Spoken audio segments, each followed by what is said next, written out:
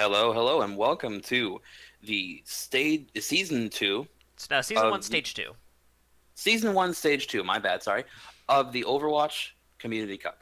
Yep, we are here. We are going to be watching the Houston Inlaws versus the San Francisco Shook. Houston Inlaws ended up top four last stage. San Francisco bottom four. So we'll see how the new rosters and all the off time has treated these teams. The disembodied voice you're hearing right now is me, Astro. We are trying out a more distant commentary just due to commentator circumstances. Yep, we will get a camera feed for Astro at some point, but today you have just my beautiful face. Although we do hopefully bring to you some improved mic quality over some past games. Yep. And we'll also be seeing now the game itself. I really don't know how it's going to go. Because Houston did finish well, but we've seen a lot of shakeups in these teams. Absolutely. There's a lot different as we head in to Eichenwald. Definitely an interesting choice for a first map. Eichenwald used to be so heavily defendable, given the first and entering the third phase choke points, but a lot has changed since then. So there's definitely going to be more chances for the offense. But and you've got to wonder with the prevalence of Brigitte, too, how Deathball comps are going to work on this map. Yep, speaking of changes, Brigitte and Hanzo are the big ones. Hanzo's arrow changes, the removal of scatter, and the introduction of almost a more devastating ability is definitely going to shake up the meta a bit if we see him. And Brigitte has been strong since she released. Yeah, she's been absolutely unstoppable, and it looks like for the San Francisco Shook, Dread is going to be on that Brigitte. They're also going to be running a Pharah Mercy. Pharah is very counter-meta this season. She's very good at countering both Brigitte and Hanzo. Despite how even the fact that Hanzo's arrows are faster, she still has a good chance since Hanzo's still not hit scan. And if we take a look at the Inlaws roster right now, we have a Hanzo, we have a Zenyatta, and that's all that we have. Everyone else is close to melee range. Yeah, this is the meta, though. This is what we see from high-level play, is these three supports, these two tanks, and a Hanzo. One of the only ways to get rid of Brigitte's armor after ult is a Grav Dragon Strike. So this is actually pretty typical.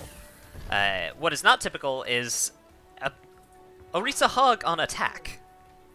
True, and also I don't know how well the soldier's going to help with all that armor. Each one of those shots is going to be knocked down by quite a bit. Yeah, it's going to be about half damage, but they are rolling up, they're setting up their shields.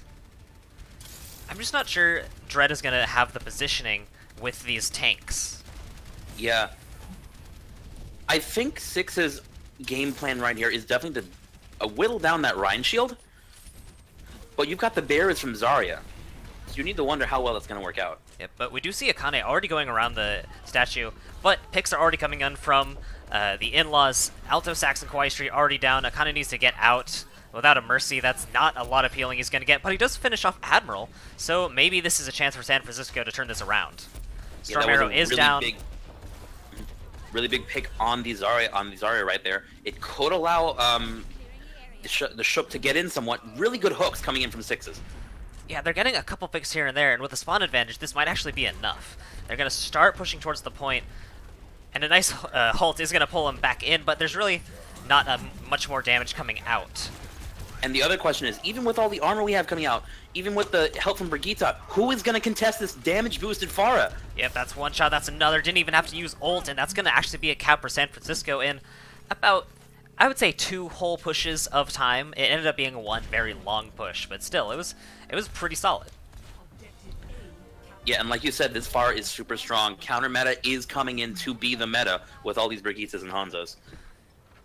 Yep, speaking of, North does have his Dragon Strike waiting on Admiral's Graviton Surge. That's not going to be an option for San Francisco. They don't even have a Zenyatta or any kind of defensive ult, so if they get grabbed, that's kind of it. But a nice hook. Pick that Zarya. That actually Admiral might get out alive. That's wild that Admiral does make it out. But In-Laws do have to back out. Pokey is looking to get a Shatter. Oh, but he gets stunned. He doesn't get to get the Shatter off.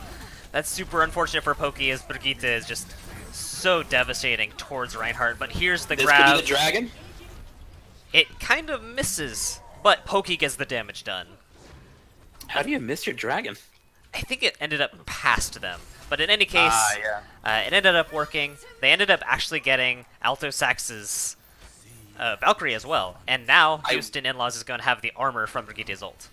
I really like this ult use. A lot of Brigitte's ult, like a lot of people tend to use it to do pushes, but it can be very well used as a support ult. Getting your team ready before a team fight. Yep, and now it's time for Sanfran to come in. Oh, Surplus is already down. And armor's not really an issue when you do 120 damage per shot. That only takes down 5 of the damage. But Akane does need to get healed up. Where's his mercy? But here's a visor. And team-wide damage was... Oh! Servia gets destroyed. Kawaii Street goes down next. Huge grenade. A res is going to come out, but Akane does get taken down as well thanks to a Storm Arrow. North is going to try and take down this Mercy, and now he's in the back. This could be a very devastating Dragon Strike, but he's actually just going to do his normal shots. Jump down, follow Alto Sax. That double jump that Hanzo has now is a really good movement ability. That Earth Shatter got the entire team down right there. Yeah, but now we're seeing a much better showing from the Inlaws than we did initially. I'm here. I'm taking care. Mm-hmm. The Shook have been able to make some decent progress, but the Inlaws have been really good about stopping their pushes. And the ultimate economy is definitely in favor of Houston as well, especially when 2 go down already. 3, and now it's cleanup. Look at all these picks coming in from North. That new Hanzo's nothing to sneeze at.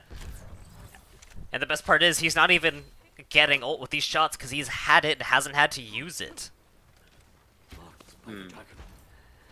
I'm surprised they're still keeping the Orisa Hog at this point. I know they want to do some barrier busting, but I feel like it's not really working out for them. Yeah, I definitely think that Rein Zarya is the way to go. Oh, there's a grab. Here's the dragons. This should be it. No defensive ult. They're going to go down.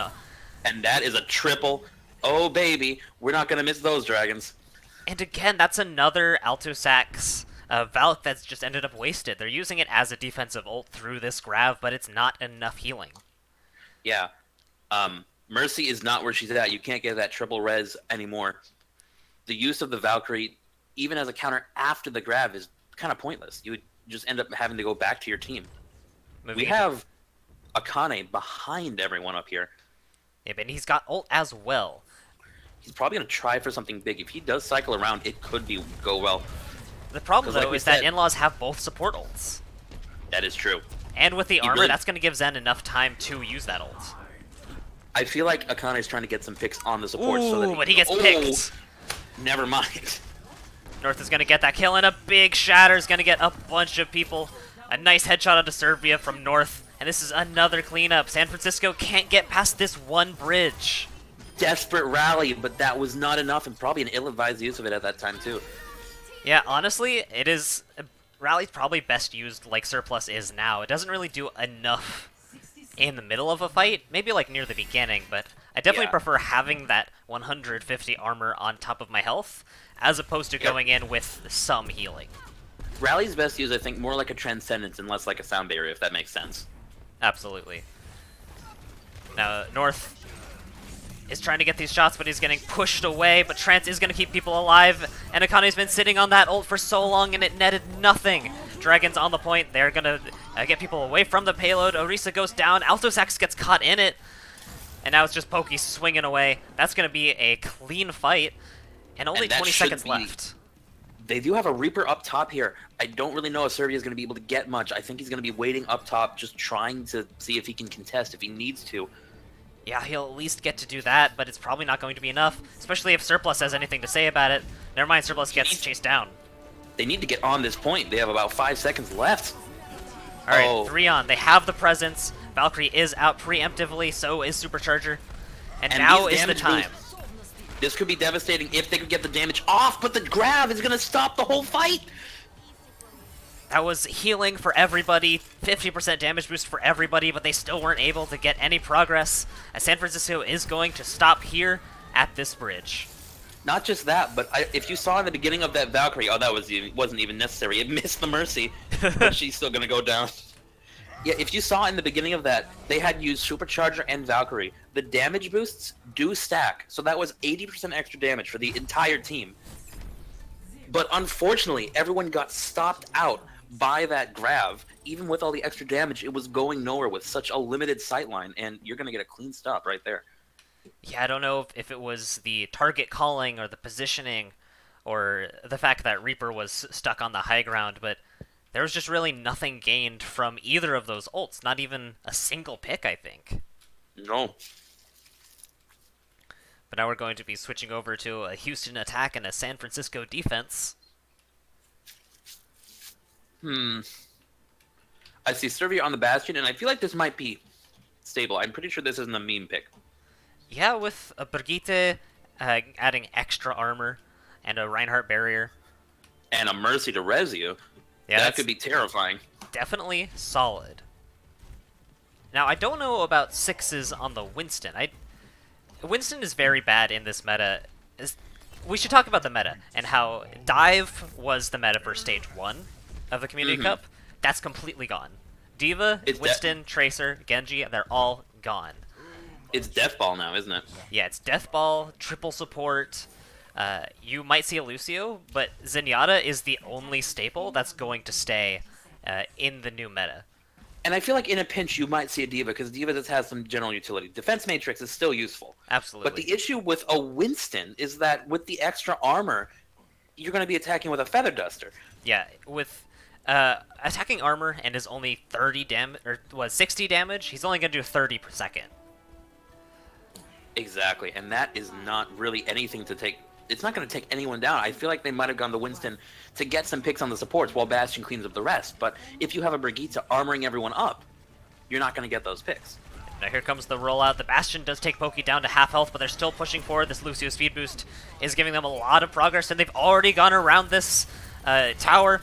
Bastion is going to go down, but Poke does as well. It is an even fight so far. Surplus is just swinging his flail around. But Altosax goes down next. This defense is already falling apart. Akane is going to go down next. But North actually getting a bunch of kills. Storm Arrow is absolutely devastating. Quite a hurricane right there. And you said that the defense was good, but the thing is, the Inlaws got such an early pick on the Bastion, which got rid of most of the DPS for the Shook. And at that point, the fight was almost won right off the bat. Yeah, and I'm still wondering what this Winston... what purpose he's trying to serve. Because he doesn't really make space in this kind of composition. Is it the bubble for the Bastion? Because you have a Rein for that. I think it's just to hop into the enemy team and say, hello there, and then just... and then get stunned, and then shifted, and then charged. Now we see Servia's actually switched off to the Sombra, which is an interesting pick. Yeah, Sombra sees a lot less play in this meta simply due to how useful Brigitte is, but if you can hack the Rein barrier, if you can get an EMP off on the speed boost, on the sound barrier that comes out. Yeah, that's Sombra's no still defense. good. Now Kawaii Street is going to find a charge onto Admiral, and he does have Shatter, but he gets bumped and actually gets a 360! Gets a triple Shatter, but his team is actually going to pick up on this. Dread getting a lot of picks. Transcend's going to get away, but Kawaii Street's going to get picked back up. North is finished off, and that's actually a very solid hold. They need to have several more of those if they want to even take this map, though. Yeah, it's definitely because an uphill look battle. at the distance that's left. We have maybe, what, 10 meters? Yep, and here's the armor, and now the team is ready to go. And this is the reason why Sombra's fallen off this meta, because you can't hack away armor. Yep. You can hack Transcendence, EMP, barriers, but not armor. Now charge does come out, armor from both teams. But Sixes does get brought back up. Also, that was a really good late delay on the sound barrier. Now, EMP did come out, but it doesn't look like it's accomplishing much, as San Francisco is getting pushed back. Dread is almost down, does get finished off. Altosax needs to find a way out, but the Inlaws are just pushing in. Now with Storm Arrow, Altosax is going to be finished off. Yes. And we can see the end right there. Only Winston on the point, but he's going to get picked right down. Akane has to jump down. But it's not going to be enough. Rein could charge in, but I don't... Oh, never mind. And a nice headshot onto Dread. Double headshots. Kind of 360 Dragon Arrow as they finish off the map. Yeah, it was looking like for a second there, like, perhaps the Shook were sort of getting their holds together. But the second, even after they changed their comps, right? The Inlaws adapted so fast. and they were able to clean up so brutally. Yeah, they didn't even adapt their comps. Houston Inlaws just adapted their playstyle. Here we go. 17 Storm Arrow kills. That is a lot. More than any Scatter Arrow card. Proportionally. Althosac's doing as much healing as possible, but unfortunately the Valkyries aren't enough to keep people in a Graviton alive through Dragon Strike. New Hanzo's scary, man. Like, I honestly don't want to play against him. Yeah, he's terrifying, though I think I still prefer it to Scatter Arrow. I do too. I think the Storm Arrow should be toned down a little bit, maybe stick it to 4 arrows or lower the damage, but I definitely prefer Hanzo having to aim than whatever Scatter Arrow was. Oh yeah. The thing is, Storm Arrow is just as strong as Scatter was. Mm-hmm. It's just Scatter consistent. Scatter required a lot less aiming, and Storm is not as consistent. The only people who are going to be consistent with Storm Arrow are the best Hanzos. Yeah, the ones that can actually click on heads. Yeah. Or click on a head as it is 2 seconds in the future. Yep. But back to this match between Houston and San Fran. As you said, we saw San Francisco get a little footing at that choke point. They were starting to get their defenses together, but one big team fight ended up with Houston getting the win. So how do you think San Francisco is going to be able to break back into this fight? Well, they're going to need to, I'd say, play a little bit closer to meta. Mm-hmm. Or if they play off meta, get value out of those off meta picks. Like we saw Sombra coming in from San Fran. We saw Winston coming in. We saw Winston for that entire second map. That he really didn't accomplish much at all. Yeah, I'm still not sure what the point of that was, because without any dive DPS or a diva, Winston doesn't really do anything on his own. He definitely doesn't do damage. You can say that he goes off for supports, but he needs help. And if you wanted to have a dive tank, I could see playing the diva. Because I could see value in using Defense Matrix to stop the Bastion defense. Or not Bastion defense. I could see Defense Matrix to stop some of your hit scan or your projectiles coming from Hanzo. I could see eating the dragons. I could see eating the Grav. But Winston, yeah. I don't know. And they were running 2 main tanks as well, so that really does eat into the amount of damage you can have on a team comp. Mm-hmm. So I think I agree with you. I think San Francisco should be running more standard comps. That's a theme we saw throughout all of Stage 1 of the Community Cup, is people running comfort picks, what they're used to playing on ladder or quick play. But in this situation, you should probably be running what is most optimal.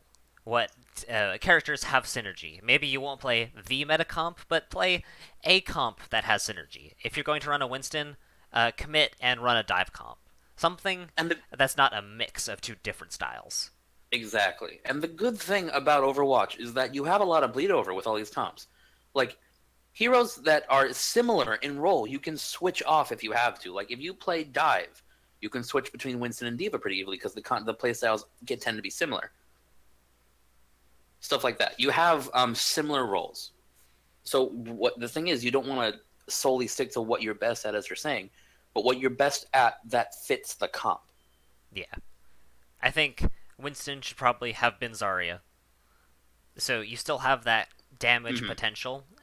Maybe get picks on the supports, as they were hoping. Bubble the Bastion. I think that would have been better. Maybe they weren't a Zarya player, in which case, maybe just play Roadhog.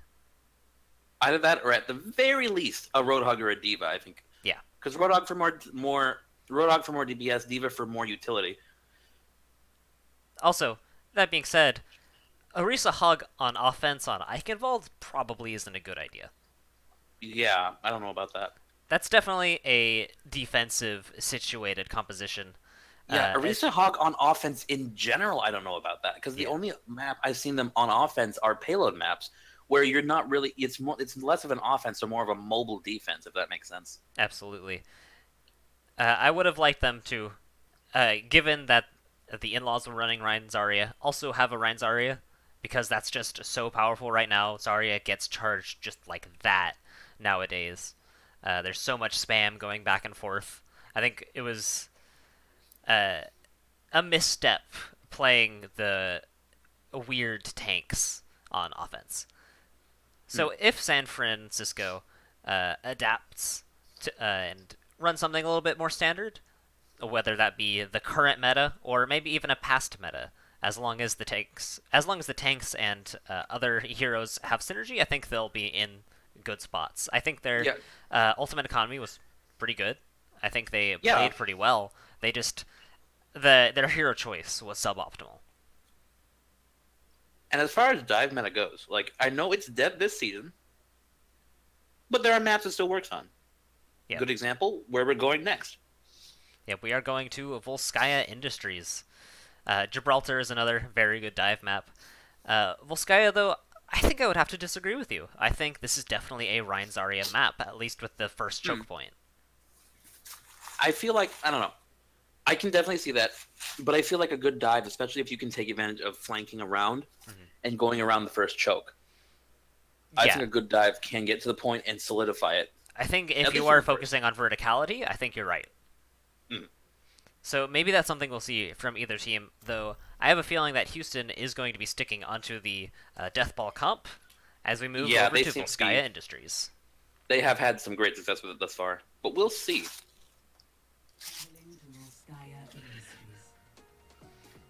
Yeah, looks like we're gonna... Okay. Team colors are the same so far, yeah? Yep. So, on the Shook, it looks like we are going to see, again, a modified comp. It's mostly Deathball with a Tracer. Yeah, that does seem to be the case. Oh, wait, we see it switch to Junkrat. Lucio, you know, I kind of like this. I think we're just seeing two Deathballs right now. Yeah, perhaps the advice we gave that they could not hear stuck. As it does look like San Francisco is going to be running Deathball with a Junkrat, which I honestly agree with. It's pretty good at taking down barriers. Now, it is going to charge Zarya like nothing else, but if you can take down her bubble and then kill her, maybe that won't be a problem. We should mention we did see some switches. I believe Zero Empathy, True Love, and Storm Shield did come in for the Shook. Yeah, they're definitely going to be playing different roster, different roles. I definitely appreciate this more standard comp, these triple healers on both sides. Lucio instead of Zenyatta on the side of San Francisco, but honestly, that's fine. Especially on offense. That gives them the positioning advantage. Yeah, the one thing you gotta worry is that since they don't have much verticality, they're gonna have to charge through that choke. So it's really gonna be a question of who breaks through and who holds fast. Here they come up to the choke point. But Transcend is already super low. He's taking some shots. He's at 40 health. These grenades and whatnot. Meanwhile, San Francisco is in. Jakarta goes down already. And they're just strong pushing in. The Lucio really did work out for them. Storm Shield is on point. Charges back and forth. Altosax goes down. And actually, this is going to be an Inlaws take. As True Love jumps off to reset. And what looked so strongly in favor of the San Francisco is going to be Houston. Surplus got a bunch of picks right at the end there that really helped them hold that point. Yeah, Brigitte is absolutely wild. She already has over half ult. Although speaking about ults, North is at 83% already. There's so much damage coming out of Hanzo. And if we look at his ult economy, even after that first push, the Inlaws are looking so much better than the Shook. Yeah, despite the picks that they got, San Francisco just isn't looking as strong right now. And here come the Dragons sectioning off the team, but no Looks picks. Like they have, yep. Fun fact, the only way to counter Dragons is to step about 3 meters to the left. And they did just that. Just walk to the left, lol. But a pick onto the Brigitte. Sixes has to respawn on Brigitte instead of main tank, which I definitely agree with. But they are going to have to wait. Meanwhile, North has 40% ult again. I guess you can stand to use dragons like that, eat up time, zoning ult, if you're going to get it back just as fast. But here comes the push. It's on the left side of the choke point, and they're actually going to go back and grab some positioning, though the team is split right now. They are, but they are getting back together. Interesting push, and they're going around the other side. Yep, Surplus is low, but the grab is going to capture them all.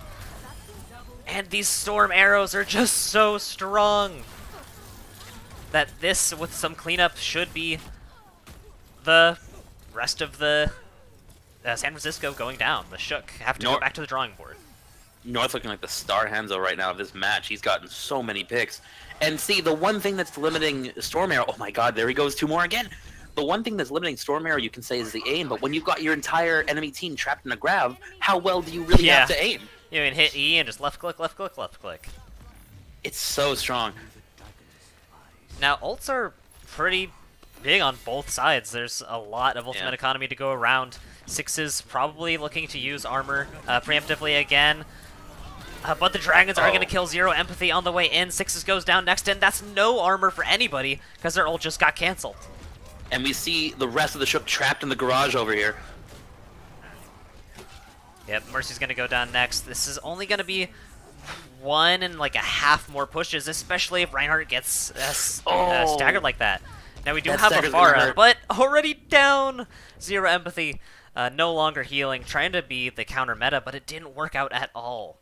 And if you're the Shook right now, you gotta wonder, how the hell are we gonna combat this Hanzo? Because so far, they've tried a lot, and it's not worked. Well, one thing to notice is that we're still waiting on this first tire. Akane's been Junkrat the whole game, hasn't really accomplished much, and we're waiting for him to use ult. That is totally true. I'm surprised he's been holding on to it this long. But here it comes, and this could be the game changer right here. It's going to go over the hut, going to try and get the Mercy, but it's not going to go up there. Pokey does get taken down, but it might be a res, given the fact that Jakarta is using Valkyrie. But actually it looks like the San Francisco are going to be hovering over the body to make sure the res does not come out. Valkyrie is over, and this should be a cap for the San Francisco. Storm Arrow is here, but it's not getting any more picks. With the Brigitte and the Rhine down, it really does look like things are going the way of the Shook. Well, Trance is out. Inlaws do have a chance, but Valk is going to keep them alive and healthy this time. But Storm Shield goes down. That's no Reinhardt. North getting more picks, and it looks like the Inlaws are starting to get some good footing. And a big shatter! Huge shatter! Not even a single tick, are you kidding me? What a hold. I can't believe they didn't get a tick out of that whole thing. That was such a good feigned retreat. Yeah. I think... Oh, that must have been what they did. Because we saw Rhine and we saw Brigitte go down real early, and then you see the rest of the Inlaws kind of peel away from the point as if they're giving up. But then you contest just enough to let your main tanks and your healer come back. You retake the point. You have Earth Shatter. You stop the push right there. Yeah, brilliant stuff from the Inlaws. Biding their time until the rest of their team could get back, and Inlaws were able to full hold Volskaya. Only a tick needs to be gained. It's going to be another uphill battle for the San Francisco Shook.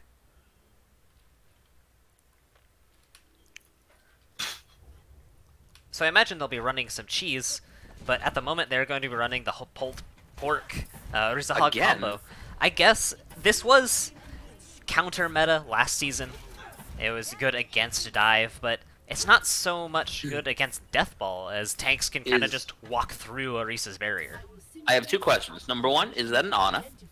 Yes. Number 2, is Pokey staying sim? I hope.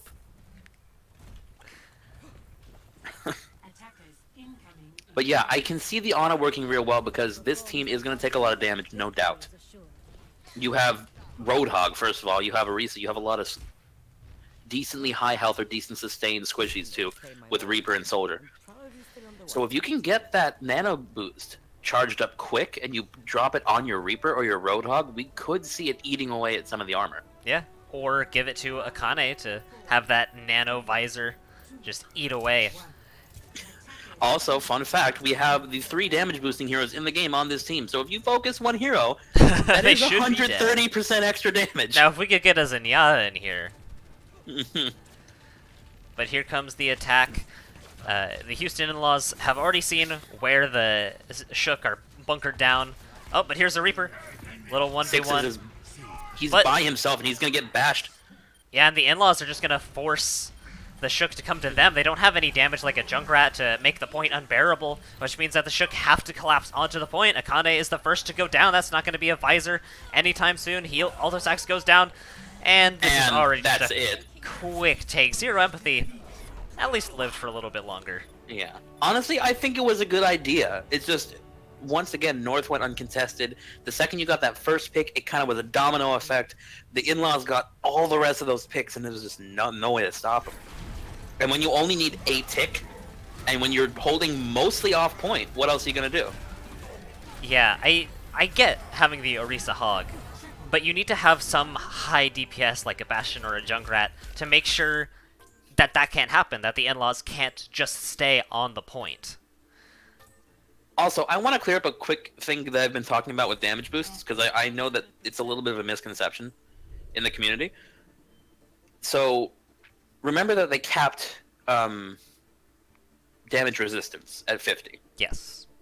When they did that, a lot of people, I think, got either misinformed or assumed that, like, the damage boosts also capped at 50, but that is not the case. I've looked recently and seen research done, and damage boosts themselves stack with no cap, and that's because the reason they cap the resistance is because if you had, before the cap, Nano Boost and Fortify, that was 100% damage resistance. That's the math, and that's not a thing you want on a hero at all. Yeah, it was definitely brutal on the PTR when Bastion had the 30%. 70%? Yeah, 30 plus 50, that was an 80% damage reduction. He would survive a Diva Bomb just by existing. Yeah, that was a scary time, and we're really thankful they capped the resistance. But the damage boosts, they do stack, which is why you might see the stacking like we've seen from San Fran of the Supercharger and the damage boost from the Mercy ult. Looks like we're getting a little bit of a shakeup in the teams right now. We are going to switch sides, so San Fran will be the blue, and Houston will be the red. Yep, meanwhile, we are going to be going to King of the Hill. So, again, San Francisco... a little bit behind. They were so close to making some progress on Point A of Volskaya, but they just weren't able to finish off that tick. What do you think they should have done? Well, I don't really even discredit San Fran at that point. I just kind of want to highlight how well Houston's kind of, like you said, the whole feigning a retreat play worked out. But I think the bigger thing is that they did have a Lucio, if I remember correctly. So the fact that they weren't really getting their picks and they were allowing Houston to even retreat as they did is kind of what sealed the deal for them. Yeah, with the Lucio and with Death Ball, I think you're right. What that composition should have done is grouped up with the Lucio and targeted one person and just, like a Death Ball, roll him over. The big and thing I think must the have been... other thing... oh, sorry, go ahead. The big thing must have just been target calling and prioritization. There may be two cluttered comms on San Francisco side to really finish off one target in particular. Not to mention, I think there's another thing that went into that, is that when you are in overtime, you can be really hesitant to leave the point. Or when you're even running out of time, you can be real hesitant to leave the point. And I think what happened is that San Fran did not want to leave that point to chase Houston as they retreated. And that, letting the rest of Houston get away like that is kind of what prevented them from getting the cap, or at least a tick. Yeah, if San Francisco had left one or two people on the point while the rest chased and got those staggers, they would have had a much better chance of finishing off that tick and maybe even point A. Exactly. So it's a mix of both feeling like you're chained to the point in overtime, and also, like you said, maybe some questions about target calling or target prioritization. Yep. Now, although that's not to discredit how well Houston did with that whole strategy, too. Yeah, absolutely. They were very good at biding their time and waiting for that regroup.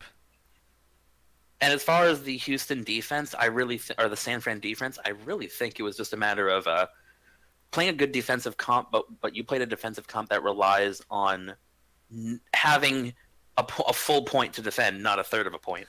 And also, it relies on having the damage. Reaper is a close-range damage, so he's not going to be able to play with Orisa Hog when they're on the high ground, and Soldier doesn't do enough to really do that by himself. I really think Reaper should have been a Junkrat so that you can spam the point with the grenades and make it impossible for the Houston Inlaws to just chill on that point. Yeah, Junkrat would have helped too, and that would have also combated some of the armor. We didn't see much of it. I mean, without Rally, Brigitte can still give a good 75 armor boost to any hero that she chooses. So, but a single Junkrat bomb will take that entire thing away. Yep. Now we are going to be going to Nepal. This is going to be a chance for San Francisco to start bringing this back. This is going to be even footing on both sides. There's no defensive advantage. This is down to coordination, positioning, and mechanical skill. So maybe San Francisco can start maybe a comeback. Maybe at least get a round, I think is what I would like to see from them. Mm-hmm.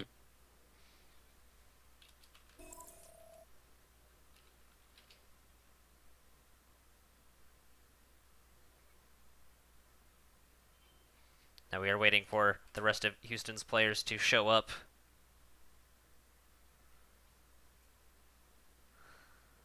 So at some point, this game will get on the road. In the meantime, we're going to take a short break.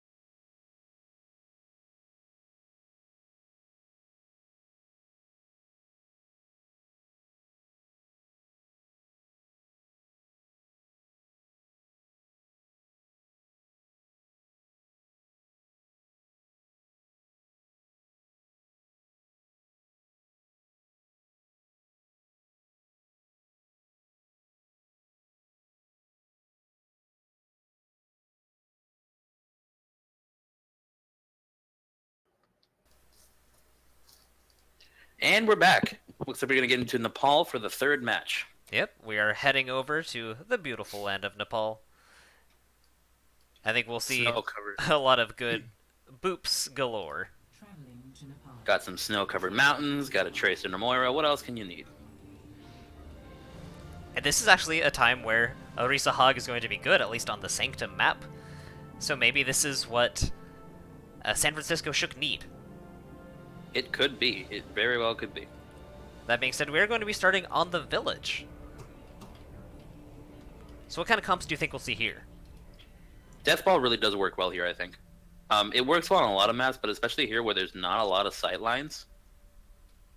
For long-range heroes, when you have the team stick together, it can go really well. Yeah, there is some high ground, but there's also a lot of close-range fighting on the point. Yeah, that's the thing, because the high ground here really does not have a good vantage point onto the point. There's a couple angles from, like, where the bottom hallways end up that you can shoot on the point, but this really does work well with Deathball, I think. Hey, and quick question, what season is it? Season? Yeah, because, seems like we're running a dive from Houston.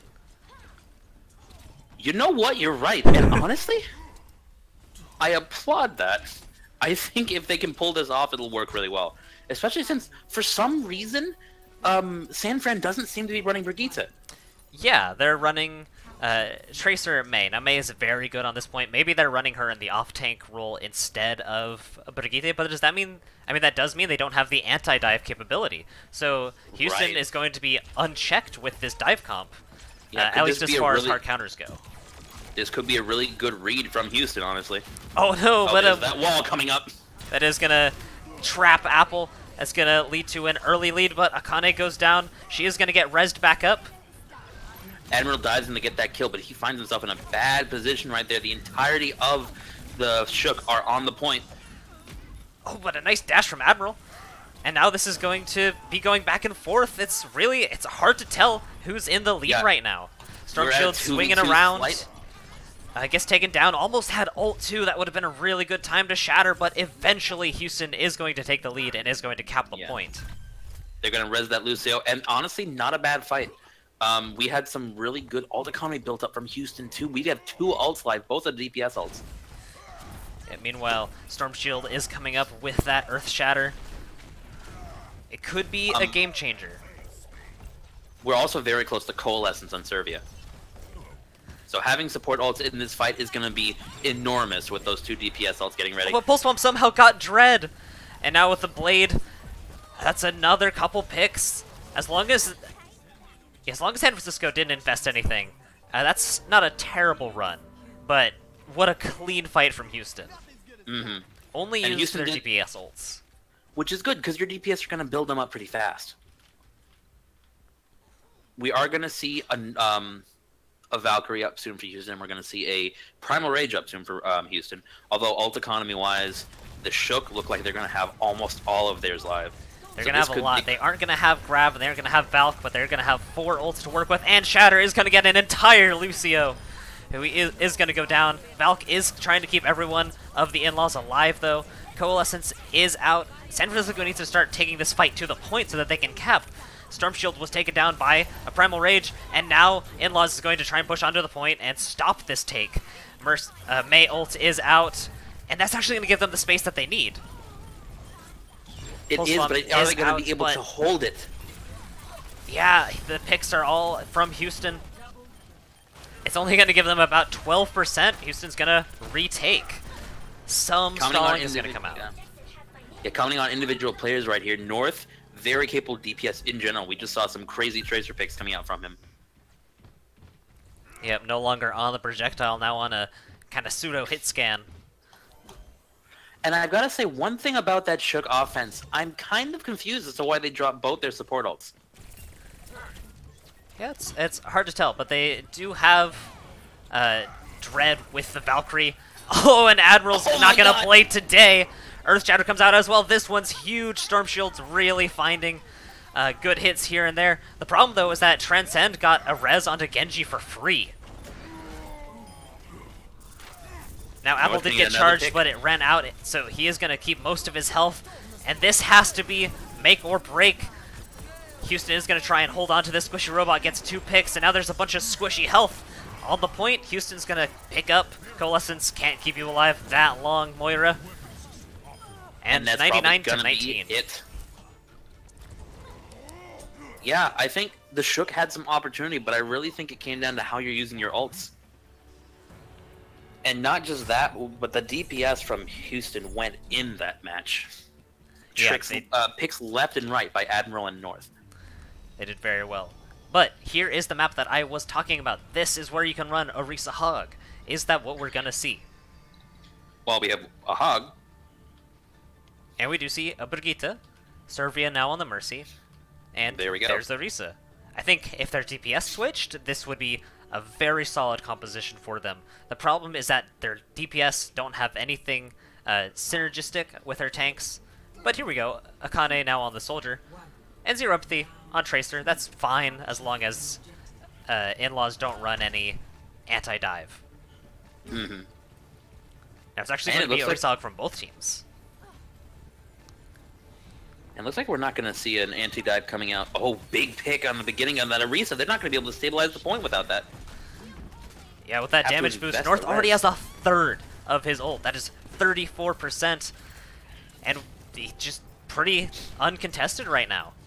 Zero Empathy is in the back, but has to fight both North and a Hog and everyone else on the team. Houston's going to get this easy cap and a nice damage boosted body shot to finish off that Tracer. Meanwhile, Houston can now push back into the Shook. What won Houston that point was that pick by North at the beginning, because you had to waste the time to get Orisa back up while the other Orisa just situated herself and her shield directly on that point. Yeah, not only did you have to resurrect Orisa, but that's time where the barrier's not up, and with a damage-boosted Widowmaker, that's not really something you can afford to have a problem with. Definitely not. I like this play from Dread peeking. Does almost get a pulse bomb. But this fight is still happening. North, another damage-boosted body shot. And unfortunately, the Shook just haven't been able to fight on the point. No, not at all. And we're just seeing some crazy picks coming out. Admiral and North. Oh, nice skeet shooting. Storm Shield gets booped up and finished off by North. Another boop. True Love is going to go into the pit. I kind of love that the Lucio named Kosher Bacon killed the Roadhog. Say bacon one more time.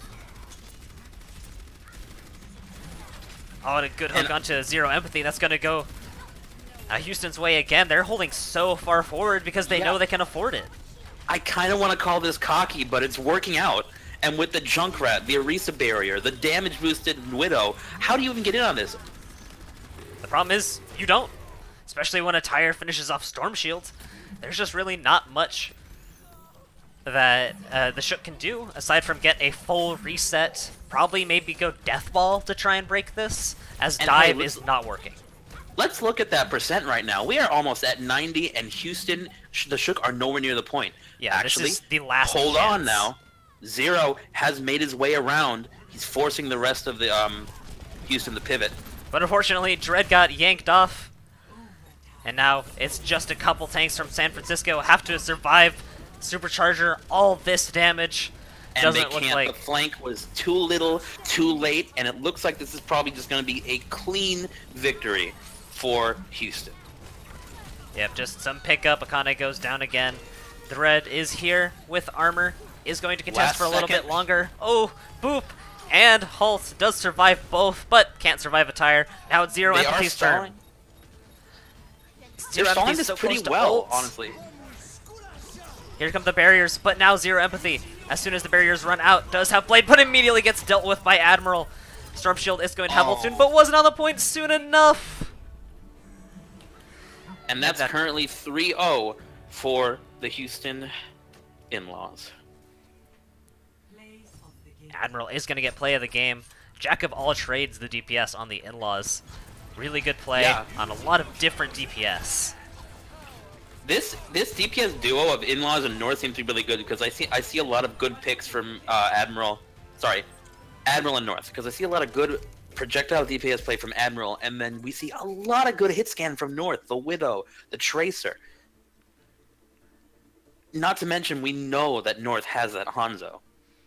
So yeah, it's definitely doesn't seem to be a hit scan focus or a projectile focus. North just seems to be really good at any DPS.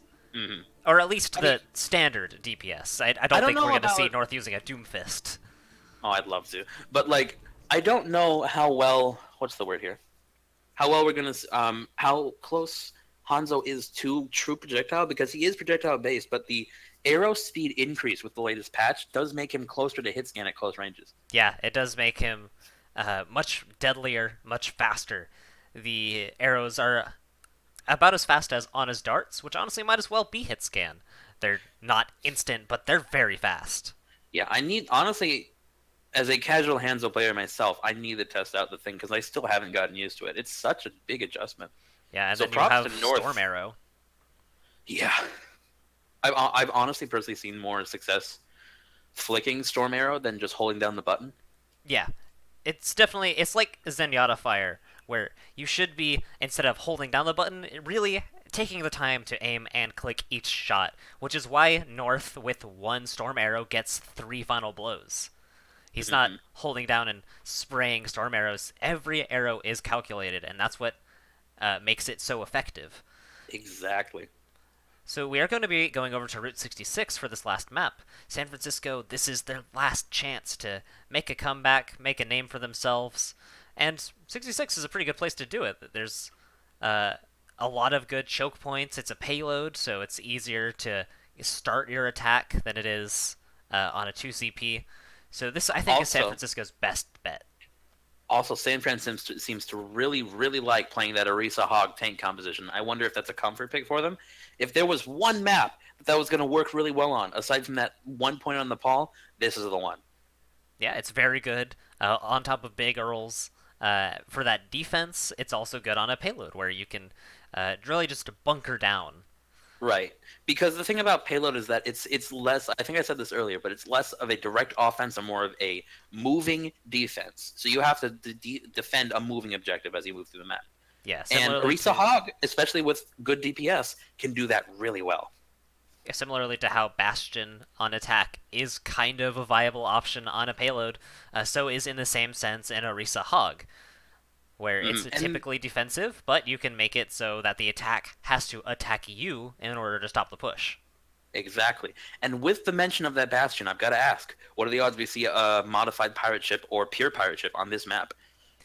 I think pirate ship is slightly likely. I think defensive Bastion is going to be more likely, at least from San Francisco. I think if they run Orisa Hog Bastion, that might be something that works out, especially if Houston runs the Deathball composition that is meta right now. We are seeing some more switches coming in from San Fran. So far we have Mini Ninja in, Dread in, I believe. No, Dread was already in. Mini Ninja in, and Kawaii Street in.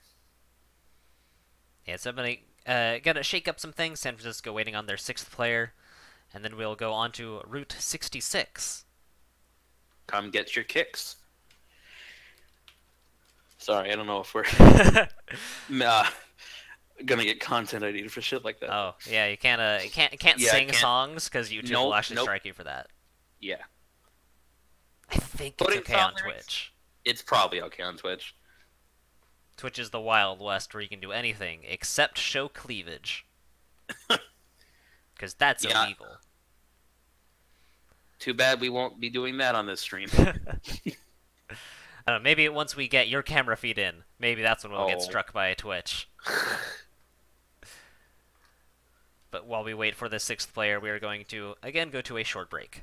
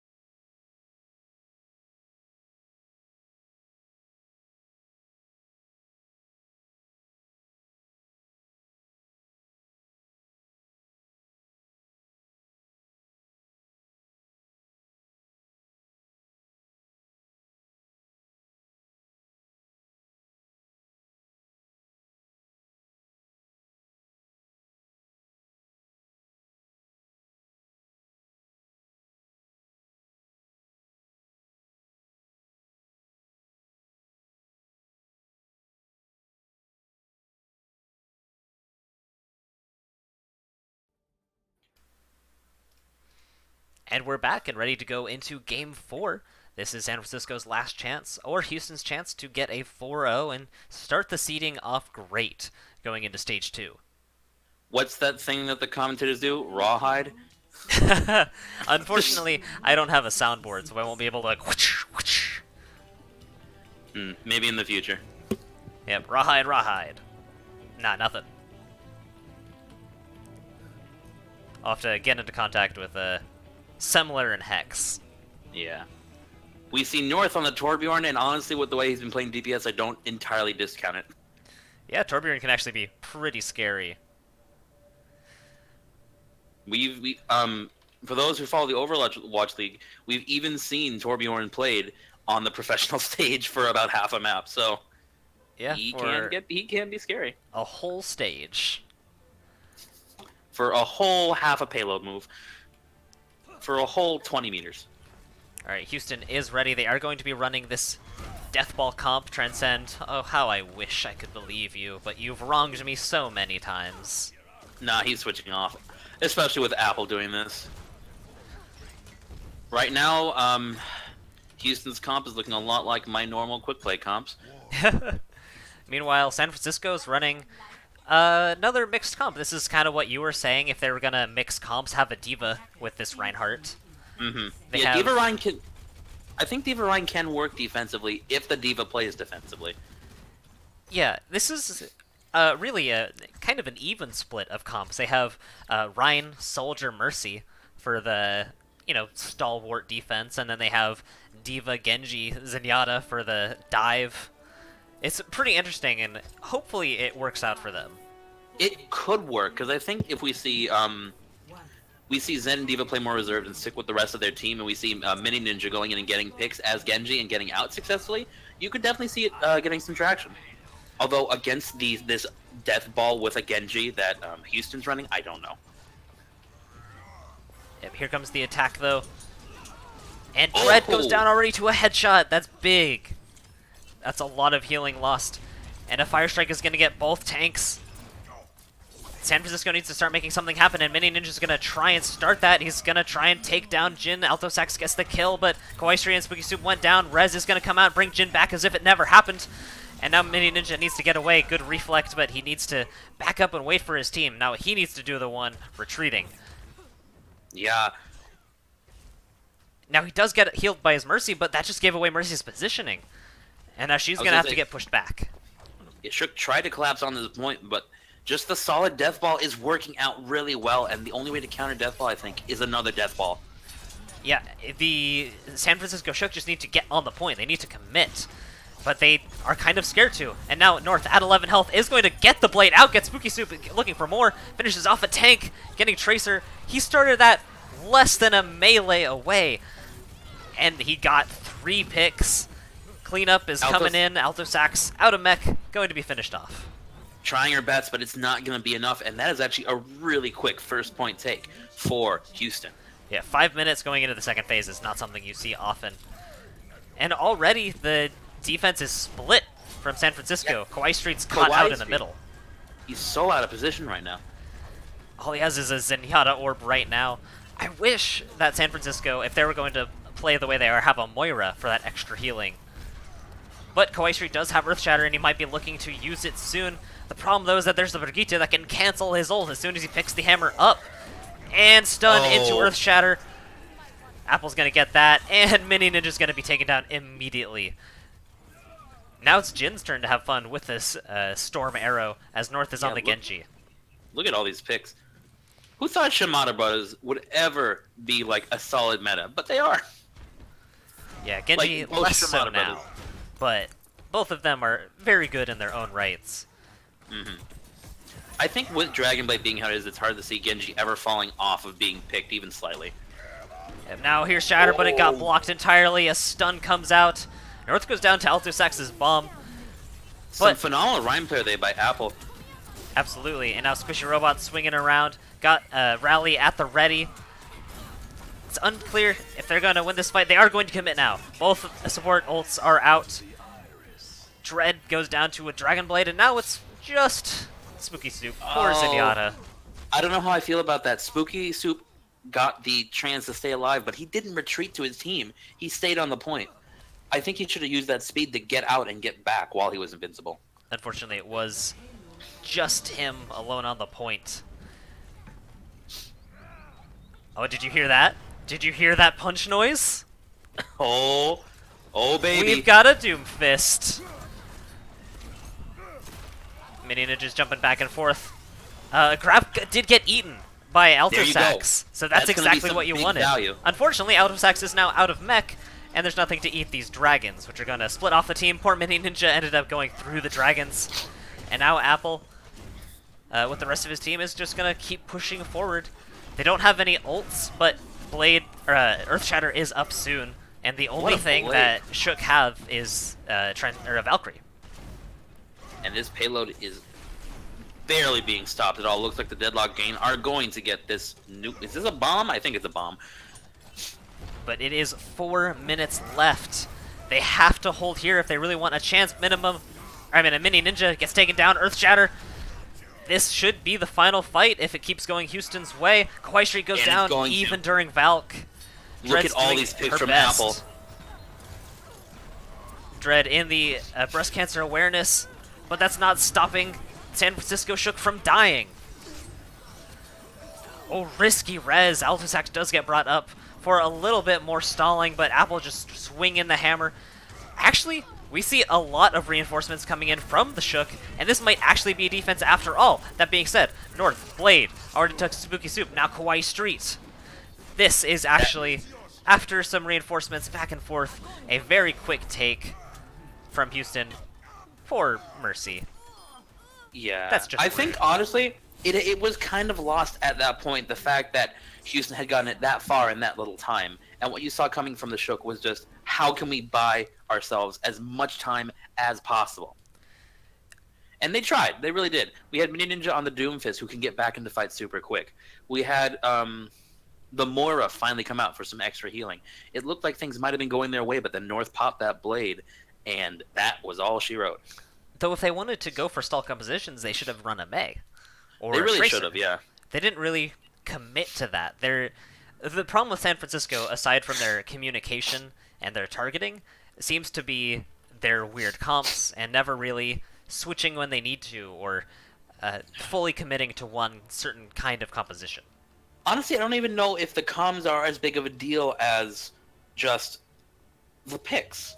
Because let's look at how many different team comps that San Fran has played. We've seen them play everything from dive to death ball and everything in between. Meanwhile, we only saw the Inlaws pull out dive once, and they committed the whole fight, and they won that fight. So I really think it's a matter of playing the right comps, and right now, San Fran is being incredibly experimental, and it's just not been working out. Yeah, experimental, or just playing comfort picks that don't really mesh well. Mm-hmm.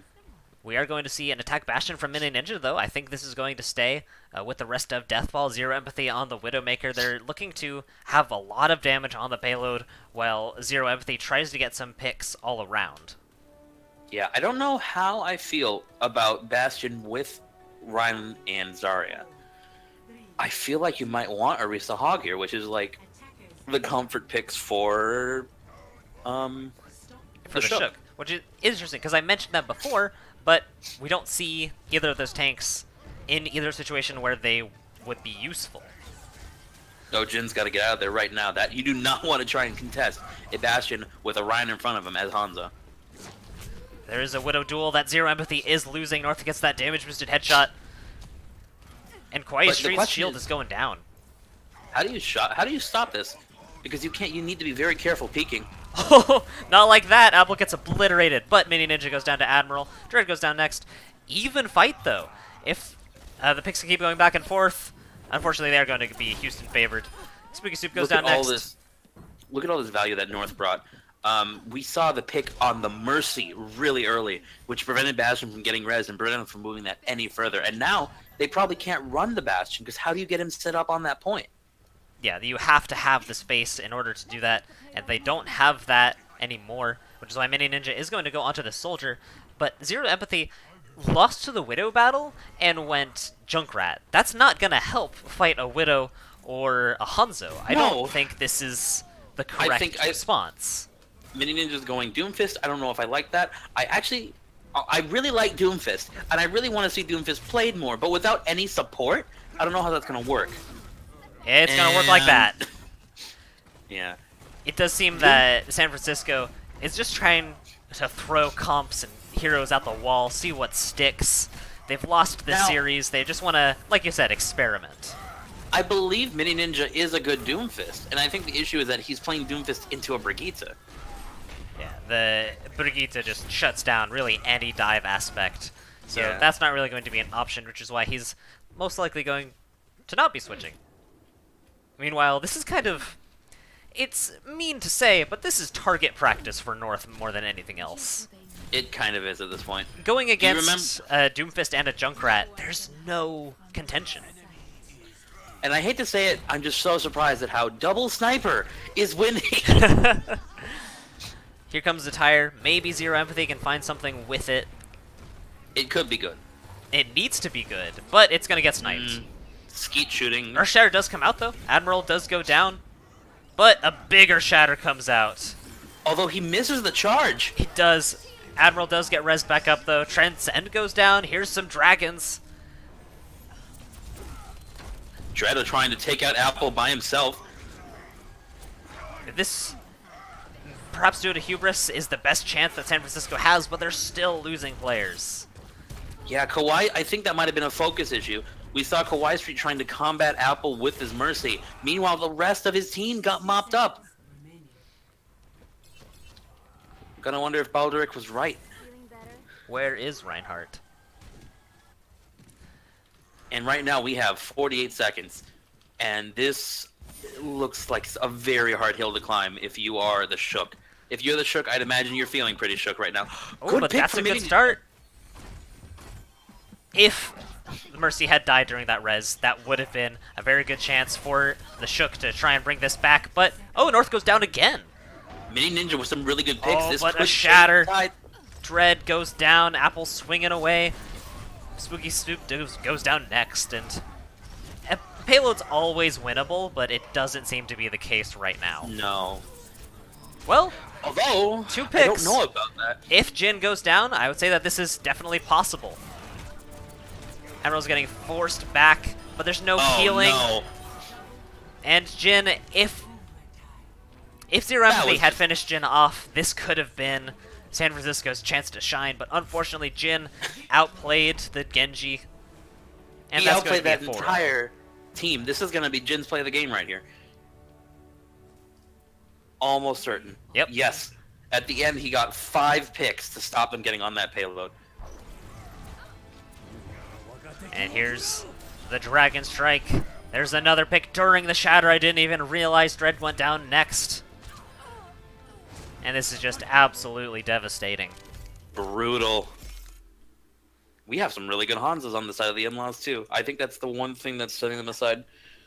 But overall, if I can say one thing, it's that the Inlaw, it's not even really a matter of skill, because I don't really want to talk about individual player skill. We have the Inlaws sticking to static comps that work, and we have the Shook throwing comps at the wall, and none of them really sticking. The 4th game, I think we can give them a little leeway. They didn't think that they were going to win, so... Yeah, that's fair. They were throwing around different DPS, just trying to figure out what might counter that kind of composition in the future, but obviously I agree with you. I think they should have run more standard comps, which again is the theme of the Overwatch Community Cup when it comes to these teams that... It's the theme of Overwatch, like competitive Overwatch in general. Absolutely. If you run what works, it works. Yeah, so when you're running a comfort pick, even though you're more comfortable on that pick, it's not really going to be as viable as you would like, especially when it's something like a Ryan Winston that has almost negative synergy. I also want to say something about Mini Ninja in that last match. We saw that he was on several different DPS heroes, and he didn't ever get much traction until in the last 30 seconds he switches to Widow and gets about 4 picks. Yeah. So you kind of got to wonder Most of them if they on put the him enemy Widow. Well, yes, but Which he is also very got the good. Brigitte, and yeah, he got the enemy Widow, he got the Brigitte. You got to wonder if they had put him on the offensive on that Widow from the start, would they have gotten some progress? Maybe they might have taken that map. Who knows? Yep, You so need to contest. It's like we see this in even pro play. You need to when you have pro widows that are holding down your enemy team, if you can contest those widows on payload maps, especially on 66, where the sight lines are huge, you can actually turn things around. Like, it's that central around how well the widow is getting picks. So as we bring this to a close, and as San Francisco goes back to the drawing board, the main things that they need to work on are standard compositions. Pick one. Don't mix them around. If you're going to run dive, run dive. If you're going to run death ball, run death ball. Just run compositions that work. Even if they're not compositions that you're used to, just look at what is optimal at the time and try and work on that so that you get used to those kind of compositions as opposed to individual skill on your favorite heroes. Otherwise, comms need to be cleared up, targeting needs to be focused. That was another big issue that they need to work on. Otherwise, good job to both teams, and good job to Houston for getting a 4-0. Yeah, if there's one criticism I can say about Houston, and there's not really much to criticize, it's that I wonder how strong their supports are, because I think if there was one role that didn't quite shine in this whole thing, it might have been the supports. Because you had the DPS stand outstanding. You had outstanding tank play as well. But even then, maybe it's just that the supports didn't need to shine because of how well the other two roles played.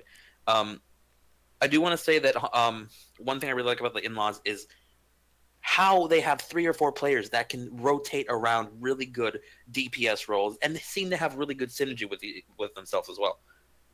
Yeah, we saw 3 different Hanzos on the Inlaws. Yeah, I believe we saw Jin.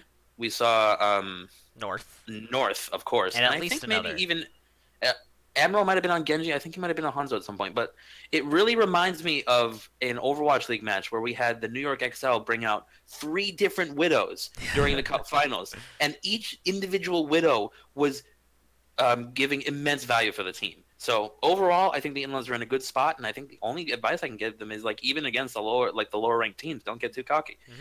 Play more patient, because we saw them with a really risky hold on Nepal, and it ended up working out because of how San Fran was attacking. But still, holding up that far can be very dangerous. Yep. So that being said, we know what both teams need to work on, and we are going to sign off. We will see you whenever we see you next. Yep, and expect more casting. Yep, throughout the summer. See ya.